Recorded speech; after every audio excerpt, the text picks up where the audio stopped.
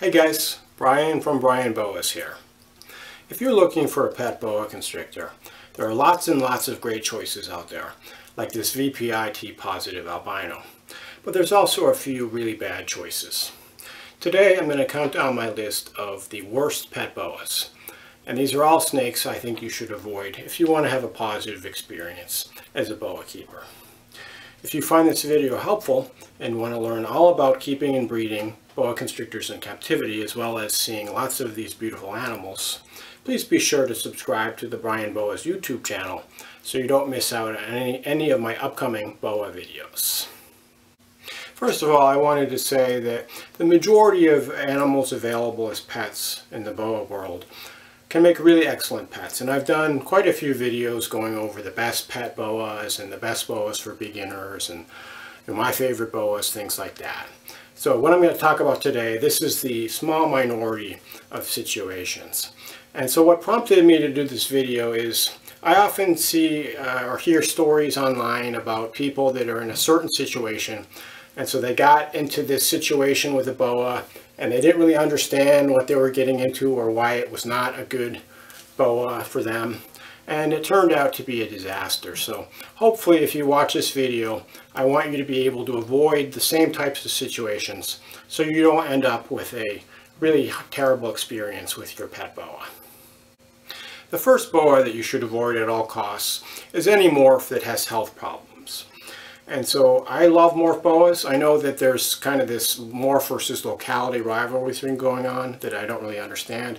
I love both the morph and the locality boas, and I have great examples of each of them that are perfectly healthy and that make great pets. But there are some morphs which are associated with health problems. And the first group I want to talk about are the incomplete dominant supermorphs. So what exactly does this mean? Well, incomplete dominant genes, which are often referred to as codominant genes, are genes that have a phenotype or a visual effect when they're present as one copy in a boa. So an example is the jungle gene. So this is a jungle, and it has one copy of the jungle gene, and it has the aberrancies of the pattern and the coloration that's associated with the jungle gene. But if this animal were to have two copies, if it was homozygous for the jungle gene, it would be called a super jungle. And so the super jungle morph is somewhat controversial. Many people claim that they do have health problems. They will often not live very long. They might live for a few years and then not be very healthy and then end up dying.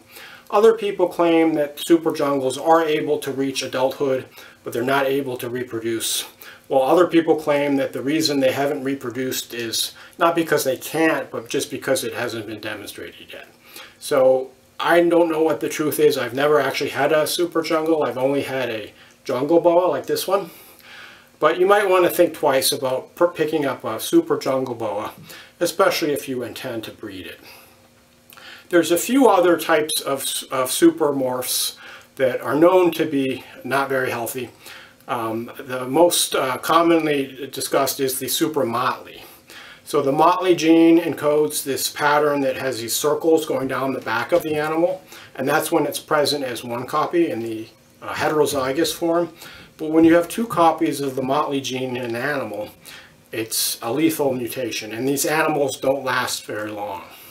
So the super motleys will typically have this really dark black appearance, but most people report that they end up dying within a few months, up to maybe a year or two at the most. So it seems pretty likely that super motley is not a healthy morph. And I'm saying pretty likely because a lot of this is just based on keepers' experiences on the internet, and there's not a lot that's set in stone at this point. There's a few other incomplete dominant supermorphs which have been reported to have health problems, and these include the Aztec and the Arabesque boas, and both of these morphs affect the pattern.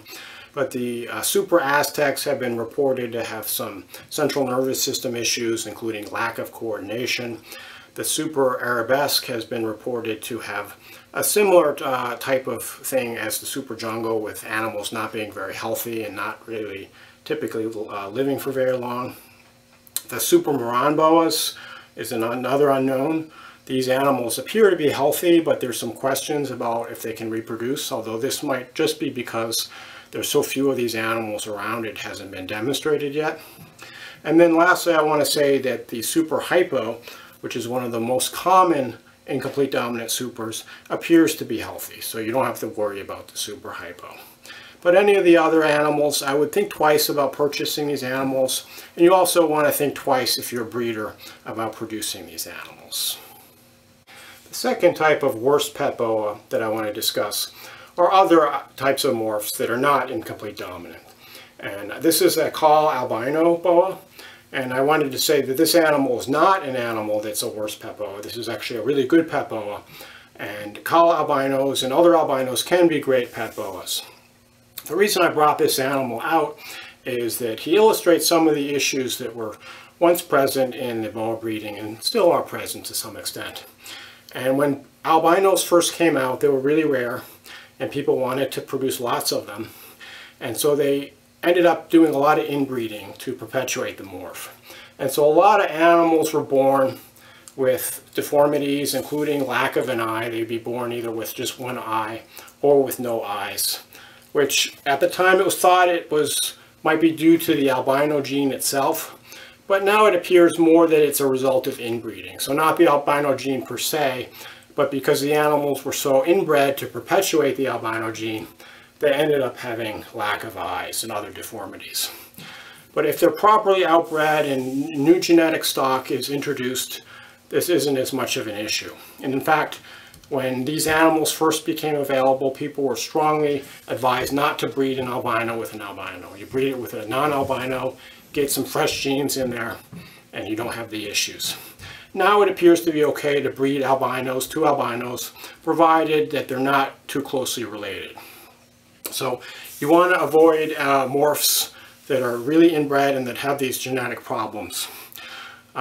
There's also morphs where the gene itself is the issue. It's not just the inbreeding, but the gene is associated with certain defects. One of them is the scoria gene, and scoria is a rather mysterious looking boa, or mysterious boa. They're very, very striking. I'd love to have a scoria in my collection. They're very unique boa with mostly patternless, kind of a tannish pink, but then it's got these dark splotches of the normal pattern. Really standout looking boa. Unfortunately, it appears they do have some central nervous system effects. Some of the animals have a head wobble. The head doesn't really hold up and stand still. It kind of wobbles, kind of like the spider mutation in ball pythons. And some of them have it worse than others. Some apparently don't have it at all. Maybe this is something that could be bred out, but if this is a characteristic that's inherent to the gene, it's pretty unlikely that it's going to be bred out. So before you buy a morph, especially an expensive morph like a scoria, make sure you understand the potential for genetic defects associated both with the gene itself as well as with you want an animal that's not inbred that could introduce some problems. Third on my list of worst pet boas are wild-caught animals. And a few decades ago, there was a lot less captive breeding going on, and so there were a lot more wild-caught animals on the market, and people were strongly advised to find captive-born animals whenever possible, just because they did so much better in captivity. And today with boas, the vast majority on the market are born in captivity. Virtually all the morph boas, of course, are born in captivity, and most of the locality boas as well, because a lot of the countries where they're exported from have closed to export.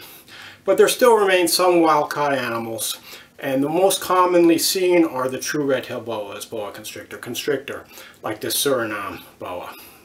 And so a lot of people get into boas and they're just struck by the beauty of these red-tailed boas, and they are among the most beautiful, if not the most beautiful snake that is available.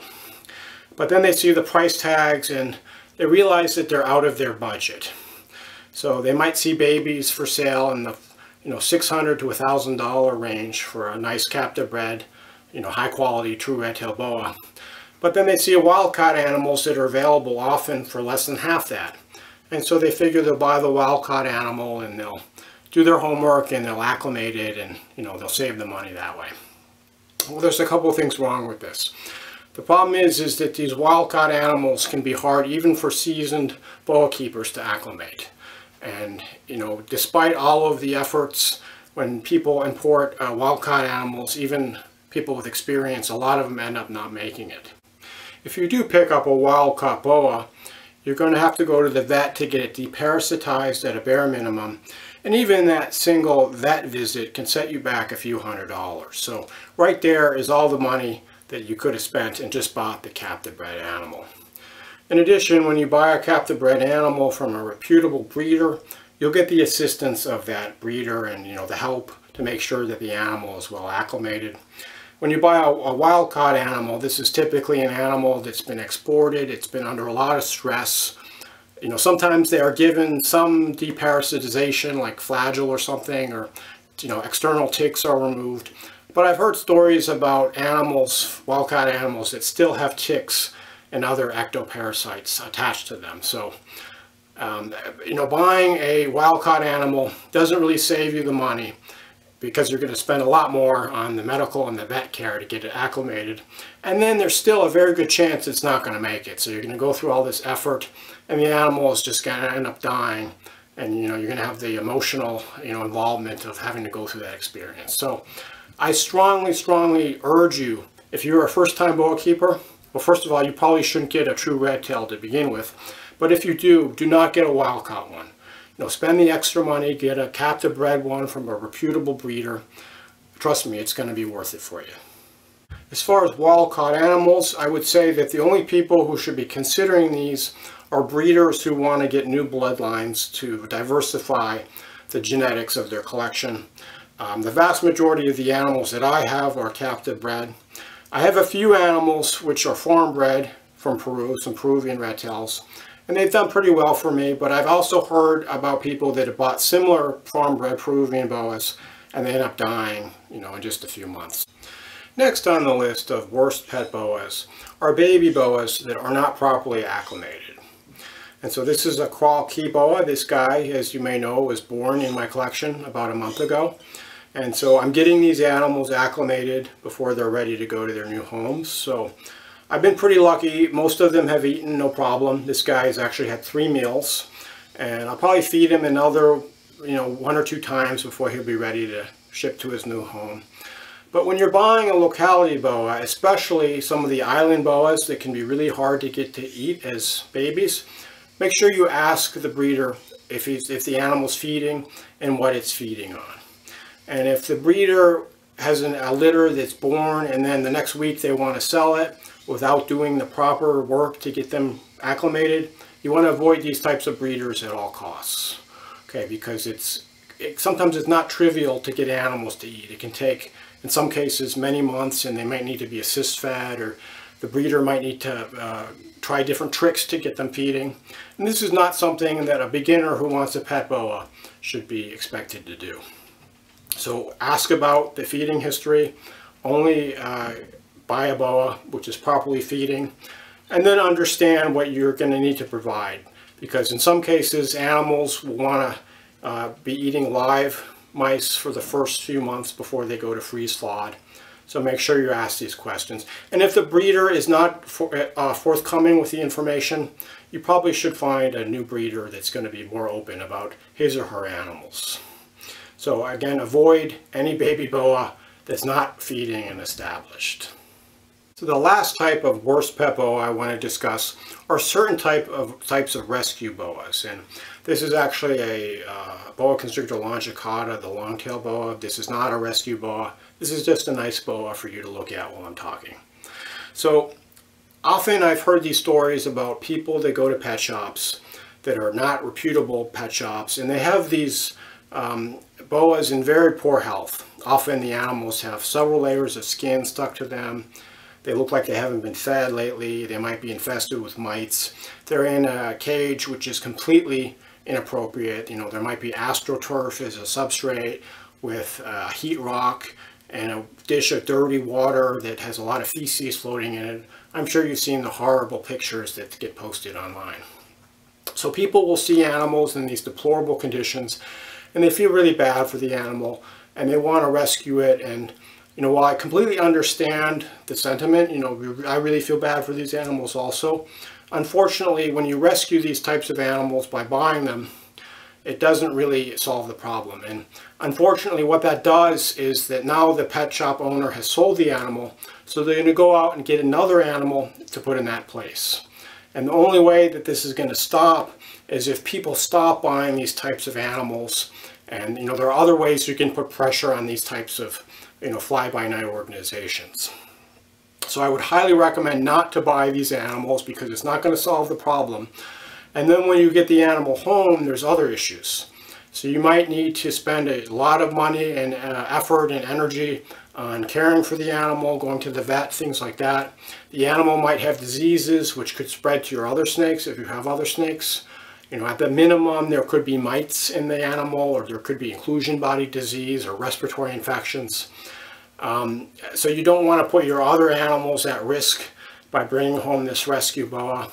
So I know it's a heartbreaking situation. I don't know what the answer is, but the answer is not to try to rescue these boas by buying them from these fly-by-night establishments. So I think it's definitely a good idea to rescue a boa when possible, because there are quite a few unwanted boas that need homes. It's not unlike all of the unwanted and excess dogs and cats that get put into humane societies and animal shelters that desperately need homes. But there are a lot of humane societies that do have boas and other reptiles. Even your local humane society that has mostly dogs and cats might occasionally have boas and other reptiles. And typically these are animals that are surrendered by the owners because they change living situations, or the animal gets too big, or for some other reason they can't care for them anymore. And these are animals that are typically in really good health. And sometimes the humane societies will even provide vet treatment, and if they don't have a reptile vet, they might provide you with assistance so that you can go and have your animal checked out by a vet. So I would say if you want to rescue an animal, a boa, it's a great thing, but go to your local humane society or your other types of animal shelters that do have these boas that need homes. So that's my list of the worst pet boas, and I would strongly recommend that you avoid these animals at all costs in order to have a positive boa keeping experience. As I said before, I've done a lot of videos on great pet boas, including a video entitled Best Pet Boas. So I would strongly urge that you go check that one out right now if you haven't already, to get an idea about boas that make great pets. I hope this video was helpful. As always, let me know if you have any questions or comments. Thanks for watching, and enjoy your boas.